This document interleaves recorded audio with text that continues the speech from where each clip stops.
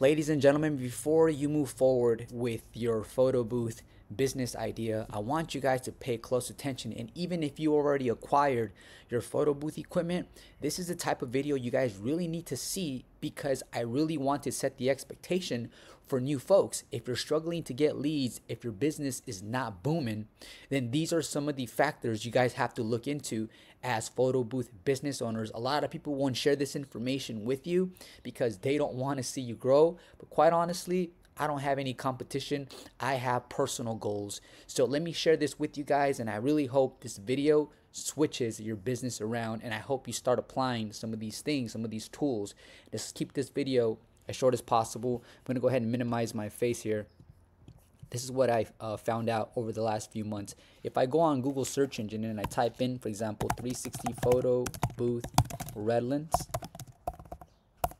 this is like a city close to me, and I hit enter, we can see that there's one person that's sponsoring, so they're paying for this position. But if we go down, we see me at the very top, then we see another individual, and so on and so forth. Okay, so I made it to the very top. What happens when I remove the word 360? And now I just go and I'm searching now for photo booth Redlands. I'm gonna hit enter. All right, so all of a sudden I vanished. I'm not right here on the top anymore. So we still have Superfly, who is paying for this position right up here. And then they actually organically made it to the top right here, which is good. But then we have 1, 2, 3, 4, and I fall into 5th place. So I fell 5th place in the Google search engine when I switched the keywords just by one word. Yes, it's that crazy and it's that detrimental for you to know this information. Now, for example, guys, if I go over to Local Dominator and I go over to scans, and this is just me being very transparent with you guys. I do want everyone to do well in business, but you guys have to really put in the work and apply that energy in places where it's going to matter the most. Now, as you guys can see, I ran 2 scans today. One was for the short-term keyword photo booth, and another one for where is it at? Right here. Where's it at? Right here.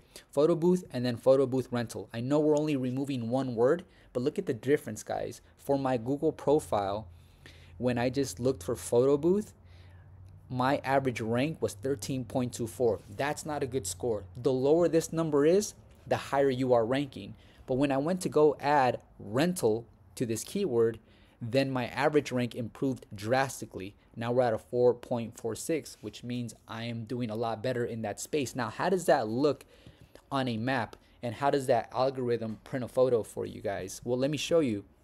Where you guys are seeing the green area, that's where David, my business, is doing really well. Where you guys see the yellow and the red, that means that there's actually a business around that area that's definitely killing it, and they're definitely taking over that entire area. So for example, if I zoom in a little bit and I go to this area down here where I fall under 7th place and I click on the 7, it's going to show me that this business right here called Picture Your Party is dominating with 26 Google reviews. So when I click on their profile and I go back to the map, then it shows me their results.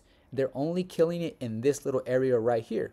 All right, so that's what's happening right now. Now, everywhere else where you guys see the 7s, the 8s, the 5s, that means that they're not ranking further out. So the name of the game here, ladies and gentlemen, is to rank as far out as possible so that you guys can get a ton of leads, funnel those in, and then convert those inquiries into actual bookings so that you guys really start making a good amount of money in this industry. Guys, pay attention to this part of your business. Please do not fall back and do not let your business die out. Focus on SEO. Start acquiring more online real estate presence for certain keywords.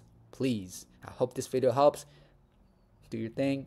But remember, apply that energy and time into something that truly matters. Not scrolling on social media for entertainment, but really focusing on your business. Peace.